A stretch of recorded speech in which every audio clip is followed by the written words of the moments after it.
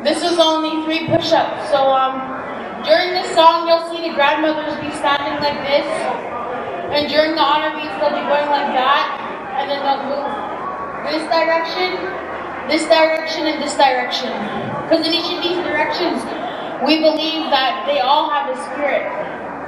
East, south, north, west, and we have colors to these spirits. So we believe that like if you look on a compass, each of these things look like our spirits. So that's why when we dance, we praise those spirits in each direction. And when you hear the honor beats, try it. When you hear those honor beats, the grandmothers will put their head down like this. And in that powwow circle, it's like you're offering something back to the Creator.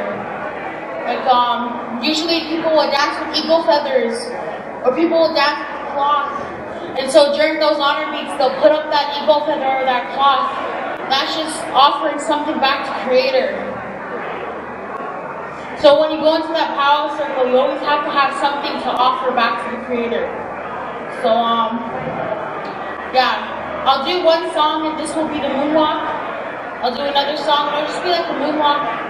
And in Anishinaabe, people do it in a counterclockwise. We go with the way the world turns. So we go this way.